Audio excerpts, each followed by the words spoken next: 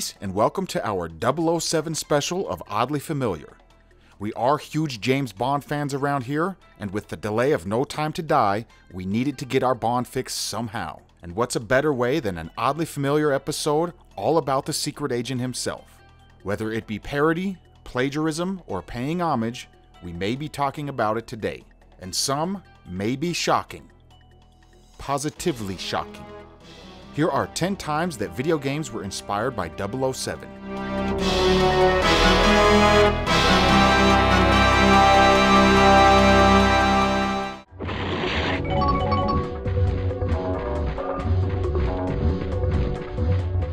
Number 10. Gex. Enter the Gecko.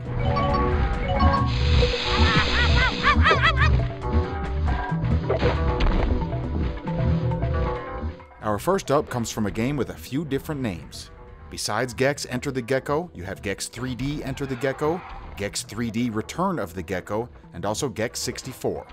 Besides the differences in names, you will notice all of the covers have the same Bond-style tuxedo, as well as the James Bond-looking gun barrel behind Gex, and also the stance by the main character.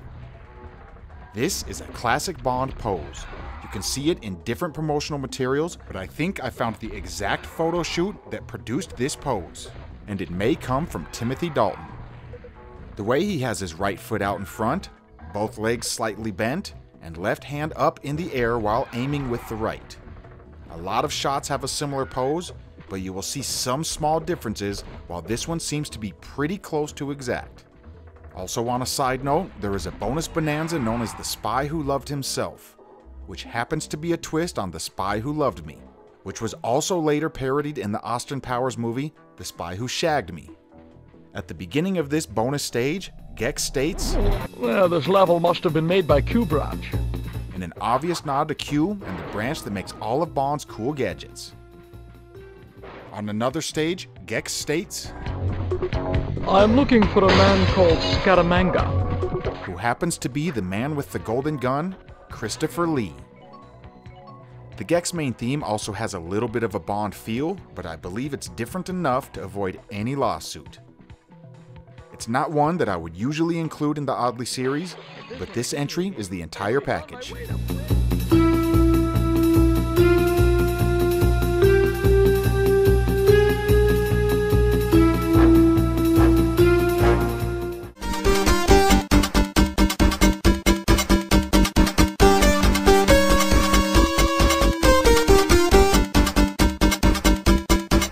Number 9. Eternal Champions.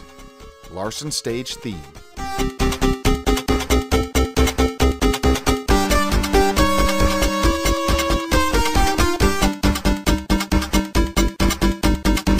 And of course, that's some James Bond sounding music.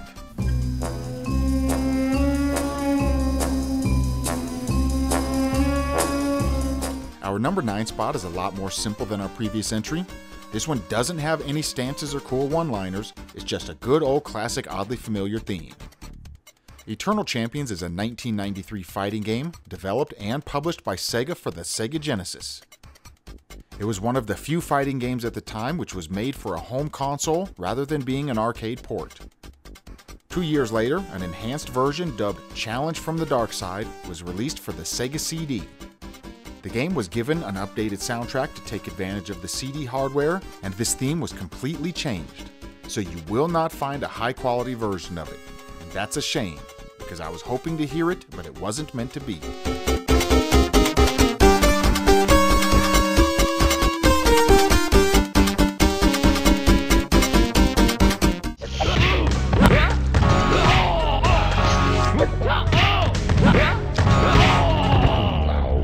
In at number 8, we have Kung Lao from Mortal Kombat.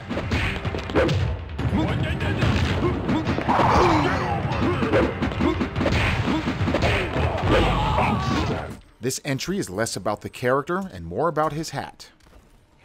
One of Kung Lao's most popular moves is his hat throw. He has a steel-brimmed hat that has been sharpened enough to do some serious damage. Created by Ed Boon and John Tobias in a 1995 issue of EGM, the MK3 Official Collector's Book, they state that his hat was inspired by Auric Goldfinger's #1 henchman, Oddjob. Oddjob is extremely strong and durable. He can even crush a golf ball with a single hand. And his weapon of choice? His steel-brimmed hat, as he demonstrated to 007. Portrayed in the 1964 movie Goldfinger by actor Harold Sakata, an American of Japanese descent born in Honolulu, Hawaii. An Olympic-caliber weightlifter, he won silver medal for the United States at the 1948 Summer Olympics in London. Standing 5'10" and weighing in at 284 pounds, he might not be as small as some people may think. Harold Sakata played the role perfectly. I couldn't imagine anyone else as Oddjob. And he's always a good character to choose when you want to piss off your friends in GoldenEye 007.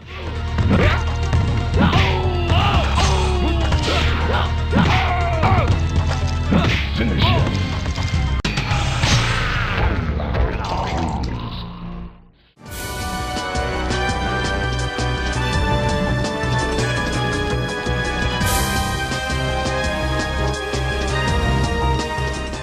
Number 7, Knight's Journey of Dreams, Giant Girania, hard version.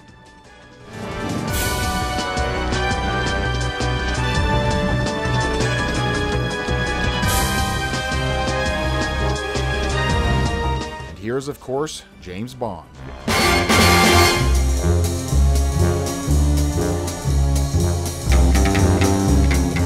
Our lucky number 7 spot comes from the sequel to the Sega Saturn game Nights into Dreams, which personally I did like. I actually still own my original copy from 1996 and the controller it came with. The sequel was released in 2007 for the Nintendo Wii. Giant Girania was arranged and composed by Teruhiko Nakagawa. He is a member of the Sonic team for Sega. He began working for Sega in 1994 and his first project was Metalhead. I don't know if this one is on purpose, there doesn't seem to be any clear connection between the two franchises, but it does seem to share at least a portion of the melody, even if it's just a coincidence.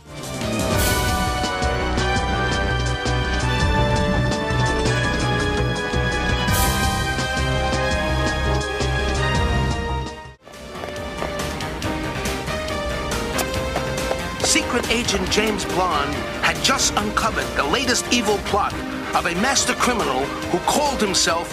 Number 6, Super Mario Bros. Super Show, Episode 22 on Her Majesty's Sewer Service. But Coopfinger was one step ahead and pulled his old turn-you-with-the-stone trick.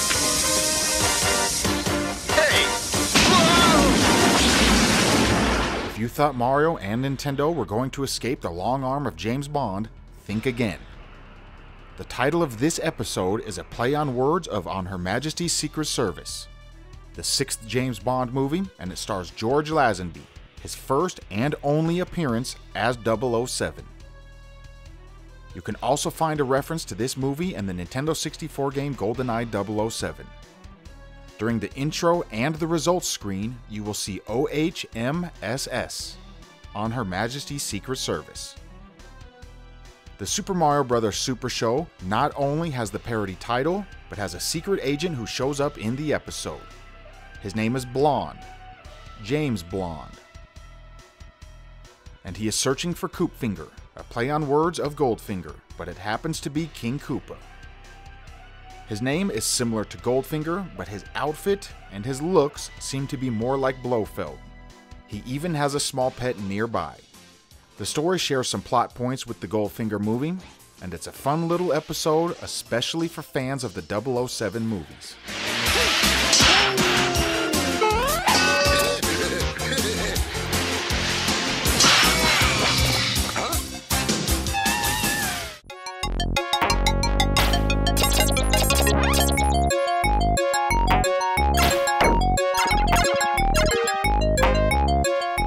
Number 5.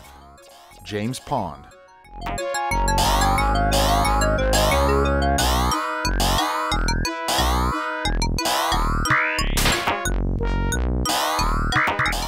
In at number 5 we have James Pond, and if the name itself wasn't enough, the covers all pay homage as well. On almost every single James Pond cover you can find this pose, and that is the James Bond stance. I dare say this is perhaps the most recognizable pose of any fictional character. You can find this used in numerous 007 promotional materials, including movie covers, book covers, soundtracks, video games, and you can find it being done by all of the Bonds.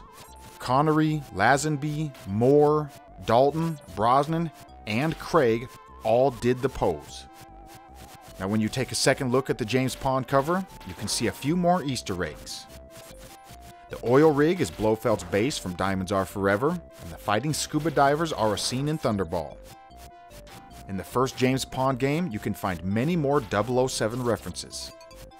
The stage names are parodies of movie titles, such as License to Bubble after License to Kill, Leak and Let Die after Live and Let Die, and A View to a Spill after A View to a Kill. In one of my favorite parodies in the game, the boss is named Dr. Maybe, after the very first Bond movie, Dr. No. So the game is all about a fish in a tux named James Bond trying to defeat the evil villain, Dr. Maybe.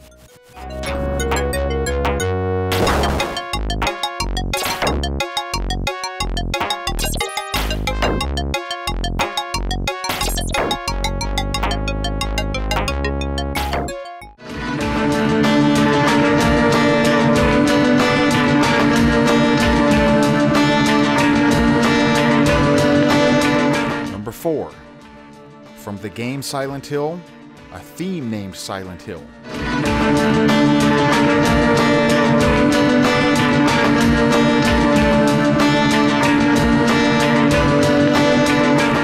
Now compare that to the James Bond theme. Coming from the 1999 PlayStation game, Silent Hill was developed and published by Konami. The music was composed by Akira Yamaoka. He has worked on almost 50 different soundtracks in gaming, with one of my favorites being Snatcher. The James Bond theme has been credited to Monty Norman, and he has received royalties since 1962. The tune was arranged by John Barry, who would later go on to compose the soundtracks for 11 James Bond films. Courts have ruled twice that the theme was written by Monty Norman, despite claims and testimony by Barry that he had actually written the theme. Regardless of who wrote the James Bond theme, it has become one of the most well-known pieces of music in all of cinema. I don't know how many composers can say they wrote a theme which has appeared in 25 films, but I am sure that list is rather short.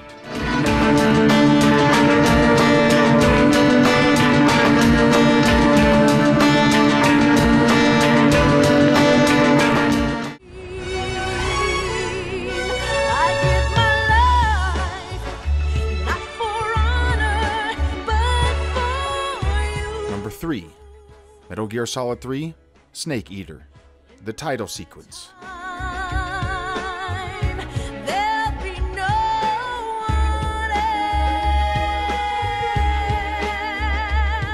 While watching this intro and hearing the song that accompanies it, I'm sure it's not too difficult to picture your typical James Bond title sequence. One of the staples of the series is the opening credits. They always have a distinct look and are immediately recognizable. You need silhouettes of ladies, guns, and most of the time, a natural substance. Almost all Bond title sequences have either water, smoke, lava, oil, or sand. And when you talk about the singers of the 007 films, the first one that comes to my mind would be Shirley Bassey. She is the only person in the series to perform more than one title song, and she has done a total of 3, including perhaps the most popular songs in Goldfinger and one of my personal favorites, Diamonds Are Forever. Now when comparing all of that to the Metal Gear intro, you have basically all of the same ingredients, besides the scantily clad ladies, which makes sense as this is more for teens rather than adults like 007. The song even has a Shirley Bassey feel. I'm not going to compare the singer to Shirley Bassey because they are on different levels, but the Metal Gear singer is good in her own right, and if you listen to the song, there are plenty of brass instruments, very similar to a Bond theme.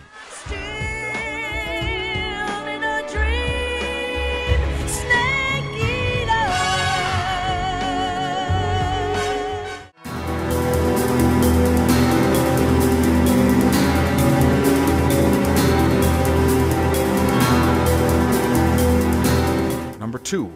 JoJo's Bizarre Adventure, a theme titled Prosciutto.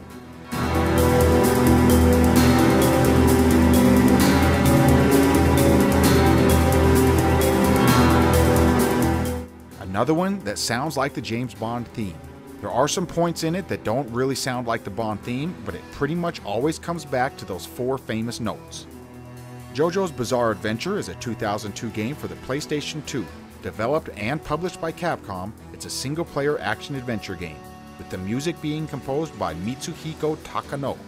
I know him best for composing the MVC2 Character Select theme, because I worked in an arcade when that game was at its peak popularity. So that theme is burned into my ear.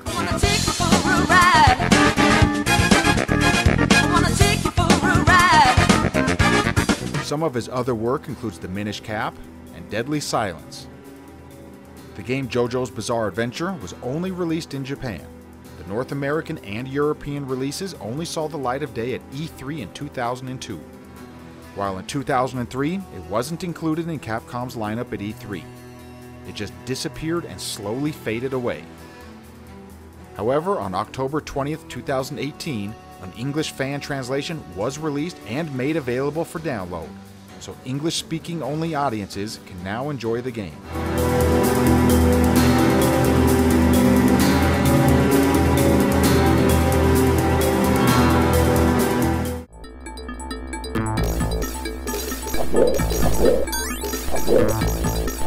Golden Dragon. Start. Number 1. Sly Spy, Secret Agent.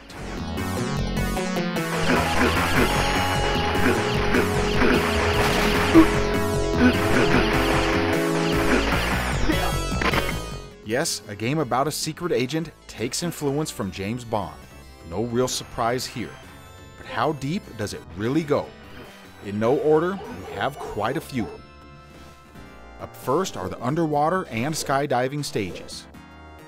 The scuba divers are a direct nod to the previously mentioned Thunderball scene, the massive underwater fight while everyone is wearing scuba gear. And the skydiving scene comes from Moonraker when 007 is fighting with Jaws in midair. And speaking of Jaws, the third boss bears an uncanny resemblance. He is dressed like Jaws all the way down to the suspenders. But instead of metal teeth, he has metal arms. So maybe this guy's name is Biceps. Then, when you reach the boss to stage 6, you will meet a guy who likes to throw his hat. He isn't dressed much like Oddjob, but it's difficult to not think of Oddjob when everything else in the game screams 007. A few of the gadgets and weapons are also taken directly from Bond movies.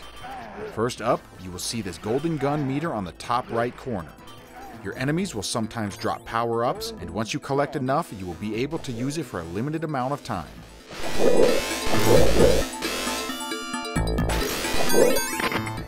On another stage, you will see our protagonist flying around in his jetpack. Another Thunderball reference. When James Bond was escaping to his Aston Martin DB5, you will see him flying around with a jetpack.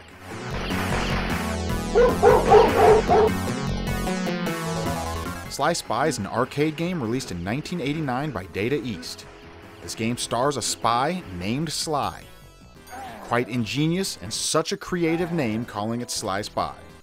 Jokes aside, I am not 100% sure, but I will go out on a limb and say this was supposed to be a Bond game, but they couldn't secure the rights, so they had to change a few things and try to cover up the fact. It was enough to avoid any legal actions, but if you really look at it, it's hard to deny.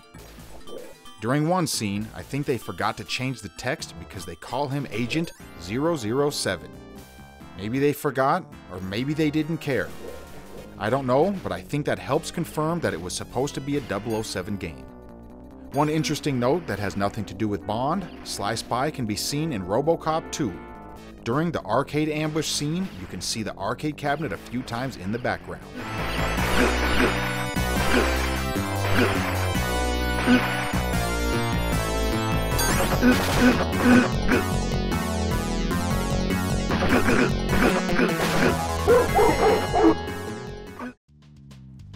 So there you have our first oddly familiar episode all about James Bond. We already have a few entries for a second episode, Maybe we'll aim for November when No Time to Die comes out. We just have to get 10 total. So if you know any games inspired by The Secret Agent, please let us know. Last but not least, big thanks and huge shout out to gold level patrons Bearsona 11 and Quantum X. I am CC, ICC. Thanks for watching. Peace.